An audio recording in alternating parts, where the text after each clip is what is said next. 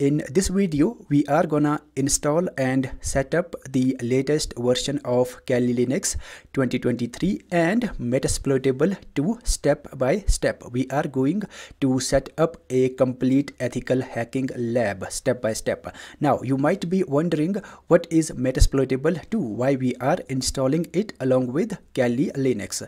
To practice ethical hacking, we need a hacking lab, right, where you can practice your ethical hacking skills. Kali Linux is an attacking or hacking operating system, right? But you can't simply, start testing Kali Linux tools on random systems or websites. This is illegal. So we need an environment where you can practice ethical hacking in a legal environment. So Metasploitable2 exactly provides that. Metasploitable2 is also an operating system. It is built to test or practice ethical hacking. It is left vulnerable intentionally so you can practice your hacking skills in your local environment. So I'm gonna start with Kali Linux installation. I'm gonna install Kali Linux on the latest version of VirtualBox, which is 7.1. So guys, if you are using old version of VirtualBox, then update it to the latest version. Then you will be able to follow along with me because installation steps are different on version 6 and below. The latest VirtualBox offers stability and a lot of new features as well. It makes installation very easy and smooth. Now, before installing VirtualBox 7, we need to install Visual C++ because VirtualBox 7 needs Visual C++ to work. So open your web browser and type Microsoft Visual C++ and then visit this link. This is the official link for downloading Visual C++. Scroll down and here we have download links for different architectures. I have 64-bit operating system, so I'm gonna click on this link to download Visual C++. If you have a 32-bit system, then click on here x86. Once downloading is complete, then install the file. Double click on the downloaded file, then quickly install it. The installation is complete. Now click on close. Now we need to download VirtualBox. So type VirtualBox and visit this website virtualbox.org and click on this download button. And here you can download VirtualBox for your different operating systems, Windows, Mac and Linux. I am on Windows, so I'm gonna click on Windows hosts. So click on the appropriate link, then your downloading will start immediately. Now let's install the VirtualBox. Right click on it, run as administrator.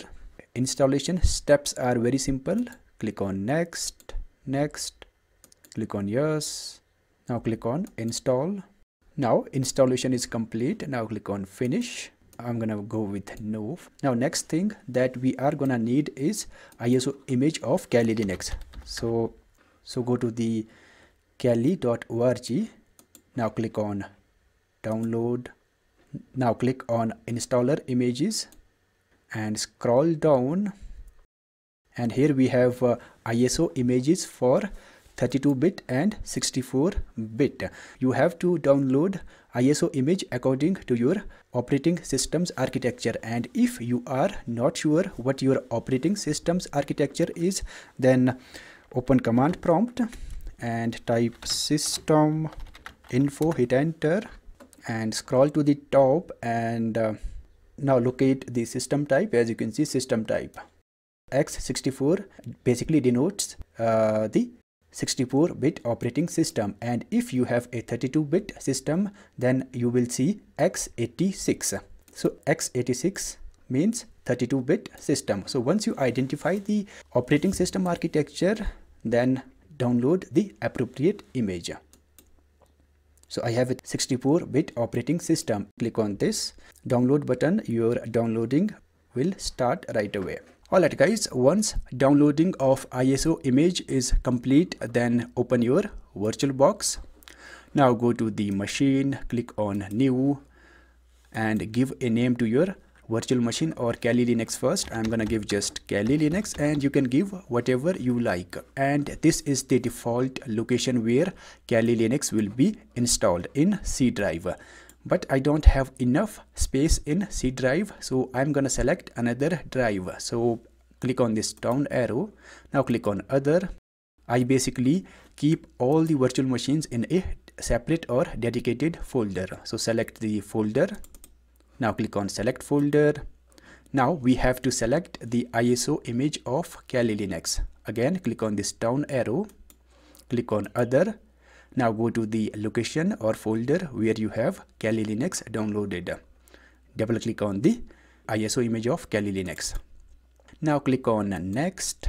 Here we have to allocate the random access memory or RAM. Now your question might be, how much RAM should I exactly allocate? Well, if you have only 4 GB RAM installed on your system, then do not give more than 1800 MB. 1800 is the maximum if you only have 4 GB, and if you have 8 GB, 16 or anything above that, then you can give 4 GB or 5 GB. 4 GB I think is enough for Kali Linux. So drag and drop this slider to the number that you want to allocate. I'm gonna give 3 GB, so I'm gonna drop it here at 3000 MB. As you can see guys, we have two lines, thin lines, green and pink. Green line indicates the maximum RAM that you can allocate, and pink means if you drop this slider on this pink line, then it will be an invalid configuration. Your virtual machine will not start. So make sure to keep your slider behind this green line. Now allocate the processors. I'm gonna give 2 processors, and same goes for processors as well. Do not drop this slider on this pink line. Okay, so allocate 2 processors. Now click on next and select create a virtual hard disk now, and here we have to allocate the hard disk space. You need to allocate at least 20 GB hard disk space, and anything above 20 GB is recommended. So I'm gonna give 25 GB. Now click on next. Now click on finish. As you can see, the virtual machine has been created. Now click on the virtual machine that you just created. Now click on settings and click on system. Now here you can basically reconfigure your configurations, right? Once you install Kali Linux, you can come here and reallocate your resources again. Now click on display. Now allocate the video memory. I'm gonna give 128. This is the maximum that I can give. Now click on OK. Now make sure that you have the virtual machine selected. Now click on start. Use down arrow key and select graphical installed. Press enter. Now select your language, click on continue. Now select your country, again click on continue, and select your keyboard layout and click on continue again. Now give a name to your Kali Linux. I'm gonna give Sunny. Now click on continue and leave this blank. Click on continue again. Now enter full username for the new user. Now click on continue. Now this field is important. Here we have to create the username. So whatever username you enter here will be used to log in. So make sure to remember whatever you enter here. Now click on continue. Now choose a password and re-enter the password. Click on continue. Again click on continue, and here select guided use entire disk. Click on continue. Again click on continue. Now here by default it has selected all files in one partition. So click on this and click on continue, and click on this finish partitioning and write changes to disk, and click on continue. Write changes to disks, select yes and click on continue. Now from this window you don't have to select anything. All the required or mandatory options have been selected. You can optionally select these two desktop environments, GNOME and KDE Plasma, but for virtual machines it is not recommended to install additional desktop environments. It will unnecessarily put additional load on your resources. So let everything be default here and click on continue. Now Kali Linux is going to take some time to install and set up everything, so wait patiently. Now here select yes, install the grub bootloader, then click on continue. Now from here select the second option, then click on continue. Now we are just a few minutes away from the complete installation. Now as you can see, installation is complete. Now click on continue and Kali Linux is gonna automatically boot. Now here press enter. This is the login panel. Here enter the username that you created during the installation. Enter username and password. Click on login and we have logged in successfully. Now let me maximize it. Now as you can see, it is working in full screen mode automatically. We don't need to install any external packages to get it working in full screen with VirtualBox 7. So this is the Kali Linux 2023 and it is pretty much same like previous version. There are no major changes, right? Everything is same except Kali has added a few more new tools have been added to the version 2023. Now that we have Kali Linux installed, it is time to install Metasploitable2, right? Metasploitable2 will be used for testing the hacking tools that we have here in the Kali Linux. Metasploitable2 is equally important for setting up a ethical hacking or cybersecurity lab. We need to download Metasploitable2 first. So open your web browser and type Metasploitable2 download and visit this link, SourceForge. Make sure that you download Metasploitable from a valid link. This is the valid link. And once you are here, scroll down and as you can see here, we have the file metasploitable.linux.zip. Click on the link and your downloading should start right away. As you can see, my downloading has started. I'm gonna cancel it because I already have it downloaded.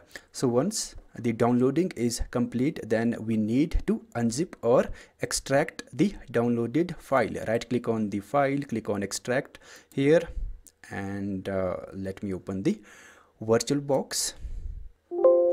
The file has been extracted as you can see here. Now back to the VirtualBox, go to the machine, click on new. Now give a name to your Metasploitable machine, Metasploitable2, and this is the default location where Metasploitable2 will be installed. I'm gonna change this location to D drive, so click on down arrow, click on others,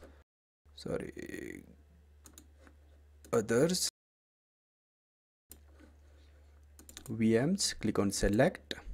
Now from type menu select Linux, from version menu select Ubuntu 32-bit. Now click on next. Now assign the RAM. 1.5 gigabytes RAM is more than enough for Metasploitable, right? So 1.5. Now assign the processors, 2 processors or CPUs. Assign 2 CPUs, click on next. Now select use an existing virtual disk file. Click on the button on your right side. We have this icon. Click on this icon, choose a virtual file, hard disk file. Now click on add button. Now we need to select the file that we extracted. Here it is, Metasploitable2. Double click on it. Now double click on this file, Metasploitable. Now click on choose. Now click on next, finish. The virtual machine Metasploitable2 has been created. Now click on the Metasploitable2.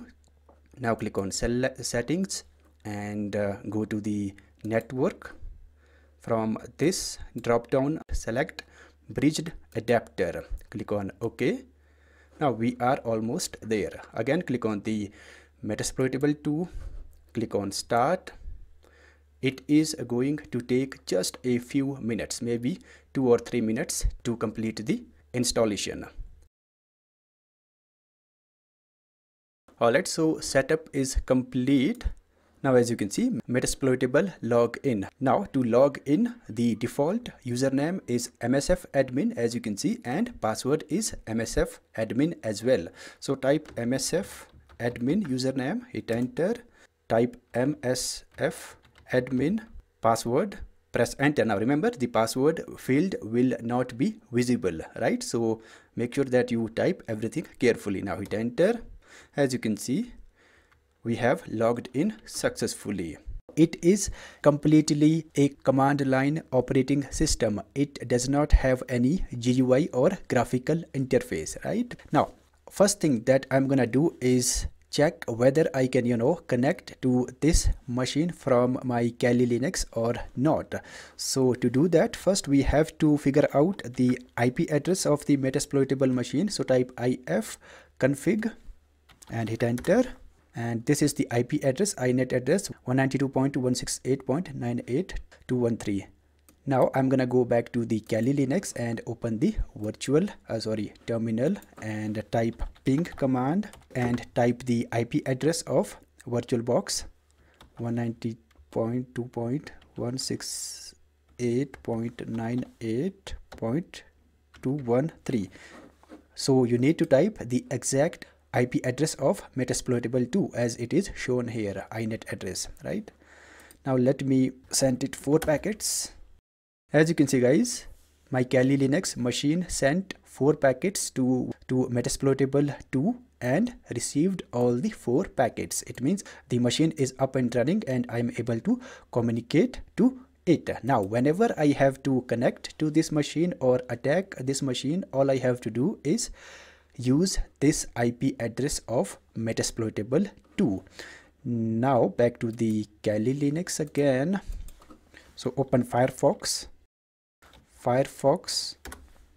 Now type the IP address of Metasploitable2 into the web browser of Kali Linux. So IP address is 192.168.98.213.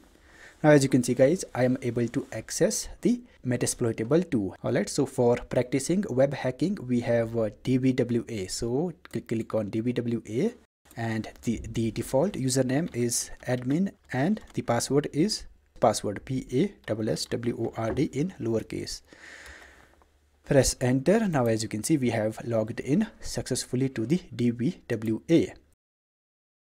And for web pen testing, it has another inbuilt vulnerable web hacking application called Multilide. So click on it. Now you can test your web hacking skills here as well. And apart from inbuilt vulnerable web applications, Metasploitable2 has many other vulnerabilities.